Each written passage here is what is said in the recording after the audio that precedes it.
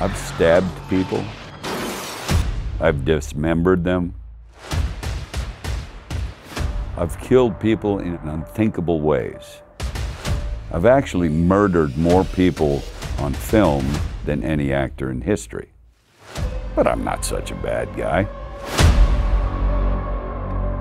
This great big story is made possible by Geico. Happy Geicoing, 15 minutes can save you 15% or more on car insurance.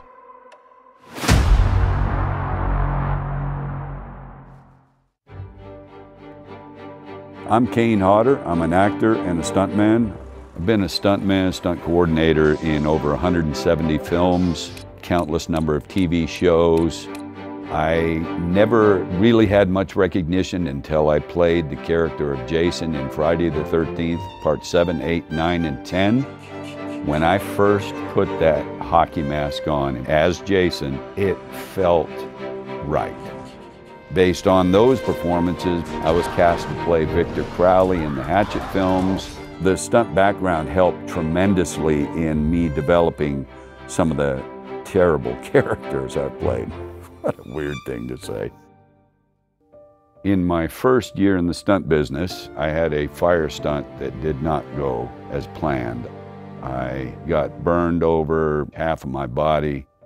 The process in the hospital was excruciating. 5.5 months in the hospital, and I was very depressed. And while I was in the burn unit, saw someone come in to visit the staff who was a former patient, and I saw him looking happy and laughing and having fun, and that completely turned me around, and I started having a much more positive attitude, and I never even met the guy. Hi guys. Because of that, knowing how much it helps to talk to or see or just be with someone that has been burned themselves. Hang in there, pal, okay?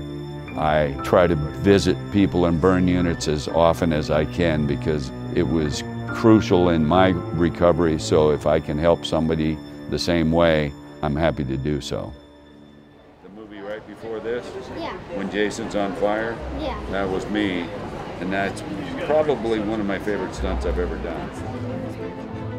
At first, when I started doing horror conventions, I think people were kind of surprised that given the characters that I have played, that I was actually a nice guy. Pretty much any actor will tell you the people that play the most horrific, violent characters, those are the people that are very nice in real life. It's rewarding and somewhat exciting to know that I strike fear into people's hearts. Hopefully that doesn't come off strange, but that's the whole point. If your performance evokes emotions in the audience, then you've succeeded.